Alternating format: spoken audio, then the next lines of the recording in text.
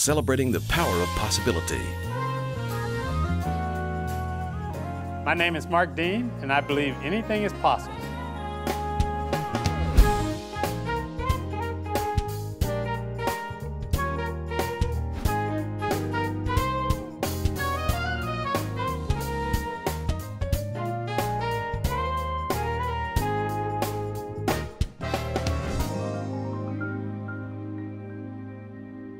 Welcome to Anything is Possible. My name is Halloran Hilton Hill.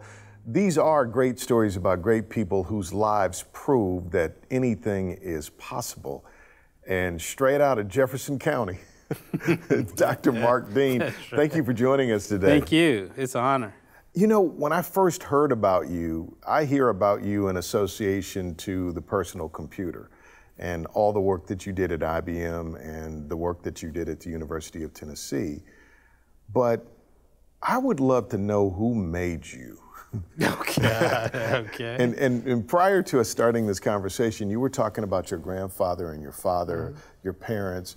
I would love to start there. Okay. Because your journey has taken you around the world from Jefferson County. Yeah, that's true. Tell me about who made you. Who made me?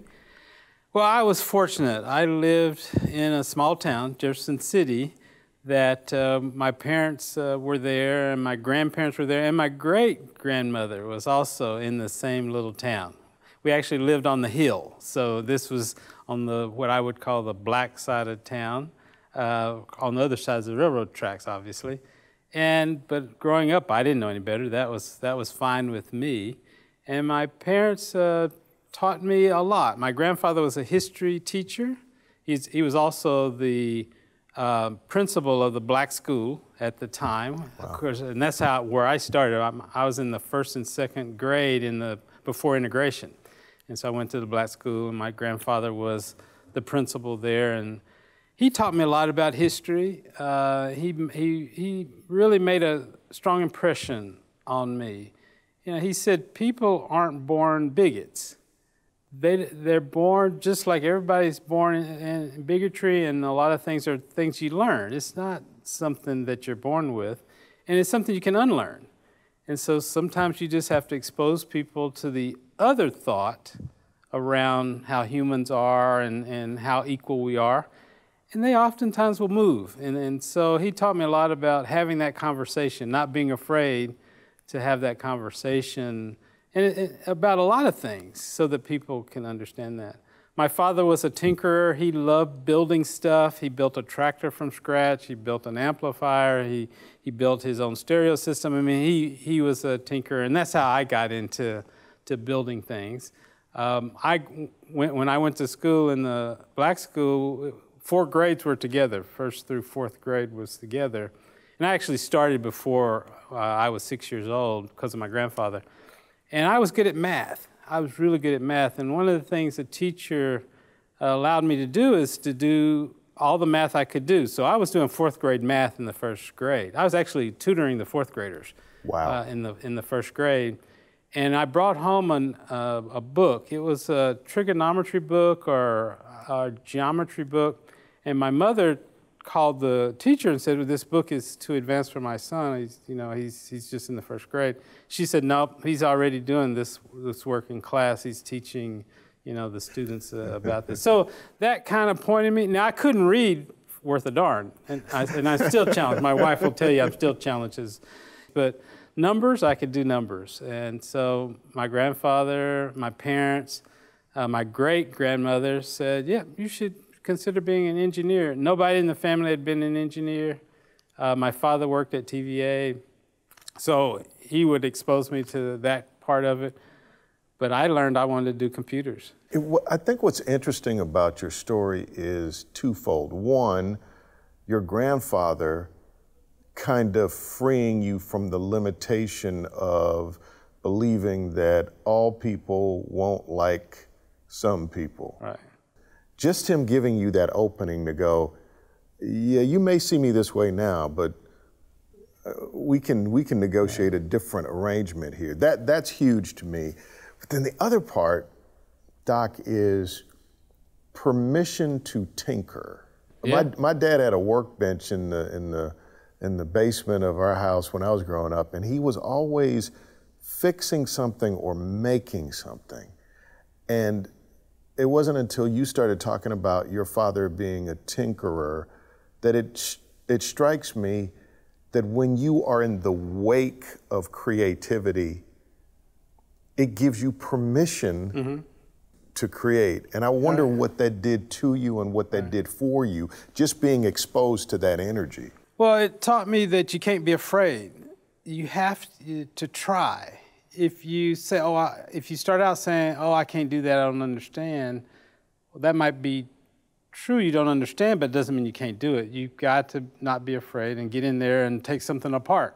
Not be afraid that, I might not be able to put this back together, but that's okay. You're going to learn something along the way. If you're not making mistakes, you're just sitting still, right? And so that's my father, he always taught me that it's a learning experience, right? He didn't know how to build a tractor from scratch, but that didn't stop him from trying, and he turned out to be successful. He made a lot of mistakes along the way.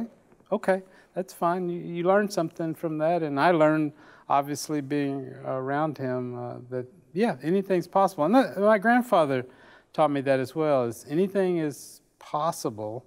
And in fact, I grew up thinking that achievement was expected. Wow. Let's pause right there, because that's a huge seed for a young person. My guest is Dr. Mark Dean. He had a lot to do with the personal computer. You'll hear about that. This is Anything is Possible. Possibility powered by Pilot Flying J, Covenant Health, Home Federal, and the Knoxville News Sentinel. Coming up. For my master's degree, I built a graphics workstation. That base became one of the first IBM PCs. I'm so fascinated and excited to have you with me, Dr. Mark Dean. We were talking about the fact that it was expected that you would do great things. Isn't it amazing how little kids don't know what they can't do until you tell them? It is amazing, but until they're exposed to what's possible, they don't know. I mean, I was fortunate, I was exposed and pushed to be something, whatever I wanted to be, basically. And I was told I had no limits. I could do whatever I wanted to do. But most kids aren't told that. I mean, they're not exposed to the possibility of engineering or math. How did your parents get to feeding that thought in a segregated America, in the South? How did they get to that belief in that possibility? Or they say fake it till you make it. Were they selling you on something that they weren't sure was true, but they wanted it to be true and didn't want to put a speed bump in your way? Oh, no. They would say that it will only be true if you make it true. Right, I think that's one of the things I learned. Something is not truth until you work to make it truth. Because people will believe it's not true until you prove it can be true. And so they always said, you have to prove that you can get there. I know you can get there. Many people will try to block you and not believe you can get there, but you have to believe in yourself that, yes, you will be able to achieve. You are capable of doing whatever you would love to do. And so I was always positive. And maybe to my fault is I'm a little overconfident sometimes. So I may be afraid, but it never stops me. Right, you go for it. I will always go for it. In fact, the more afraid I am, that means the more I'm going to have to go after it, because I got to get past this fear. And maybe that keeps me on a little alert and aware. Maybe that's important, but I never let fear or concern or not knowing stop me from trying. Sounds like you're afraid of fear. Like you want to conquer fear because of... Maybe there's a little bit of that. All I know is that if I tell people I mentor, as they're going through their career, if they never take a job that scares them to death, they're not moving fast enough. And I always said that if I take a job and I'm scared to death that I don't know what I'm going to do or how I'm going to make it work, I've just made the right step. because I'll figure it out. You have to have confidence that you'll figure it out, and you'll gain access to people that help you figure it out. But if I'm not afraid of that next position and whether I'm going to be successful or not, I haven't taken a big enough step. And so I always go for those jobs that scare me to death. I have no clue, but those are the jobs you got to take. I know you get it. But do you get how much they deposited in you by giving you that kind of faith? Like, Dad builds a tractor, he takes stuff apart, he tries stuff. Failure wasn't fatal in your family. No. It was just learning. It was just learning. Do you know what a gift that is? Well, can you imagine my grandfather, when they integrated the schools, he was principal at the black school, he became a history teacher at the integrated school. It was one of only the one or two black teachers that were in the school. That's got to be, he had to be scared to death, I would think. He didn't show it, and he didn't let that get in his way. He went on and made it happen, and obviously his leadership made it possible for all the blacks to integrate and have at least a chance to be successful. Before we move on in our interview, would you call their names? Eugene Peck is my grandfather. Eugene E. Peck is the way we would say it. My grandmother was Ophia Peck. She was obviously great to me. My father's James E. Dean, and my mother is Barbara Peck Dean. And you said there was a generation before your great? My great-grandmother, I called her Mammy. Her name was Leola Bassett, but she was known by just about everybody by Mammy. Now, I was fortunate. I was the first great-grandchild and first grandchild. So I got to name all of everybody. Yeah. So my grandfather was named Papu, because I couldn't say Papa. I said Papu. And my grandmother was named Mamu, because I couldn't say Mama. So those were my names that I had given. And Mammy was my great-grandmother. So I gave all of my grands their names, and all of the following kids had to hold to that. So awesome. All right, so now let's start to dive into your story, at least the one that is told about your life in technology. So you attend the University of Tennessee? I attended the University of Tennessee, yeah, undergraduate in electrical engineering. So you finished that degree, and then what? Well, I was, ever since I was in the 9th grade, I wanted to work for IBM. I knew I wanted to do computers, and IBM was it at that time. This was back in the early 70s. And so I was fortunate. I kept my grades up when I was in college.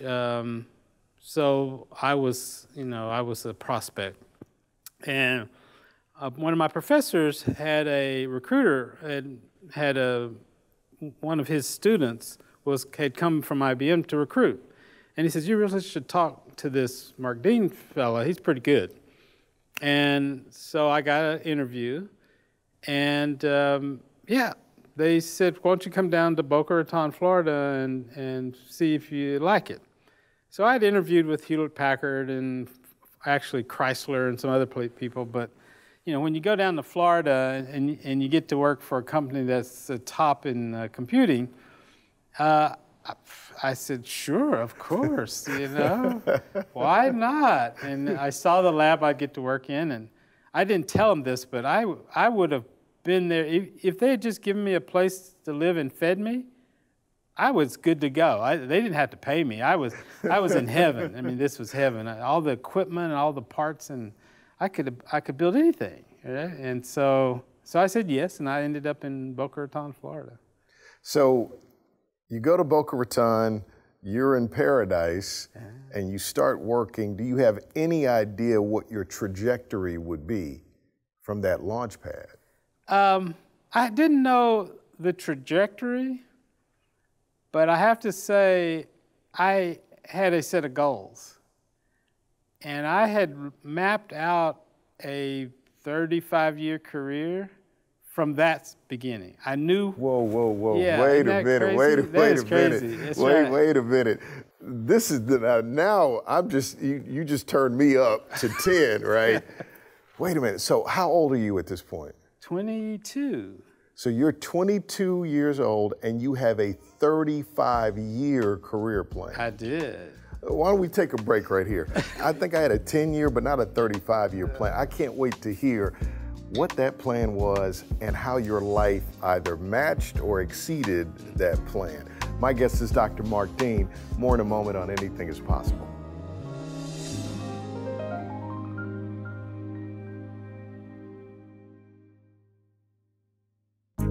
When we left off, he was in Boca Raton in a dream lab, and he knew that he had a plan. How did you get to 30, then first of all, the number 35, and what was the plan?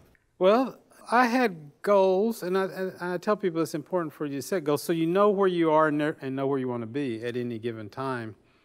And the reason I did that is so that opportunities only appear in a small moment in time. And if you know what you want and you know where you want to be, you can make a decision fairly quick. And it's amazing most people, if they think back at the times where they've made decisions that changed their lives, they didn't know it was going to change their lives, but they were able to make decisions in that moment.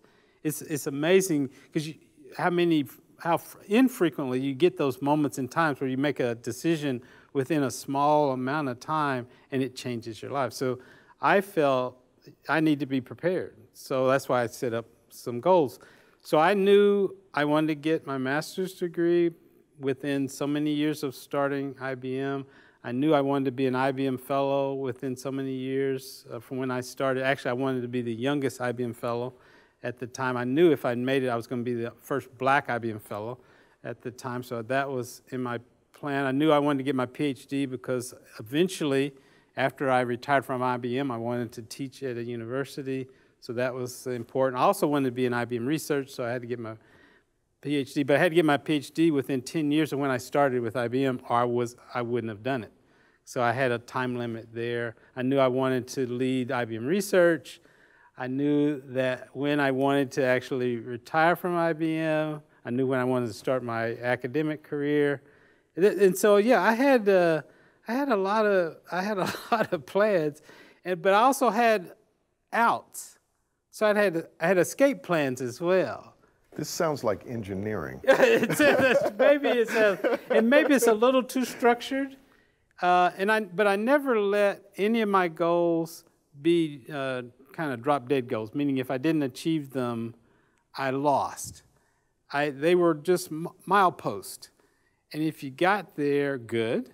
If you were a little bit behind, but you were still in the right trajectory, cool, just you keep going. If something changed your life and you had to move past that trajectory, okay, then set up a new set of mileposts. But it helped me. Now, you could argue it's a little extreme to kind of map out 30-something years of career. Most people wouldn't do that. But for me, it helped me know where I was and helped me know where I wanted to be. To have a 30-year or 35-year plan, to have these milestones, first you have to believe that it's possible to meet those milestones. Mm-hmm. This is why I keep going back to the PECs, right? That seed of this thing we do, anything is possible, that seed. Because how does a 22-year-old young African-American male in the computer industry before there was a computer industry, mm-hmm. how do you even, if you don't have that germ or that seed of faith, right.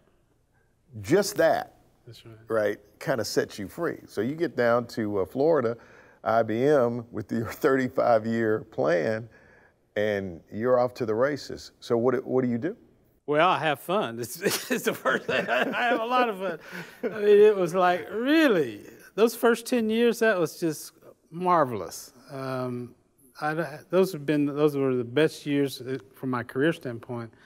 So, like I said, I was in a lab. I had all this stuff around me, and I could build anything. So, for my master's degree, I built a graphics workstation. That base became one of the first IBM PCs, IBM PC AT, actually. So that just experience, and I learned a lot. I learned a lot from the people around me, and I have to say, these achievements weren't made by myself. I mean, there were a lot of people involved, a lot of key people that are involved in helping, and I learned from and being a part of the work itself. A lot of my patents are in conjunction with other people. But I thought, gosh, if I can build this, when I was building something or designing something, I didn't necessarily say, oh, this is going to change the world. I said, this is solve some problems that people have. It's interesting, and maybe it'll come to something. If it doesn't, I learned a lot while I was doing it. I'll use that for the next one. And I think that helped me in achievement. When the executives wanted a new system, I was in the meeting and I said, oh, well, I happen to just have finished this design. It's close to what you want. I can make some tweaks. I think it'll do exactly what you need. They said, really? Okay. All right, you got it. And that's where the PCAT came from. That's where this ISA bus, which ended up being the industry standard for about 15 years, came from. Was a project I had as a master's student, and it turned into something that everybody ended up wanting. So I want to dive into that part of the story, this PCAT and the ISA bus. I want to learn from you today, and we'll learn more in part 2. This is my guest, Mark Dean. More next time.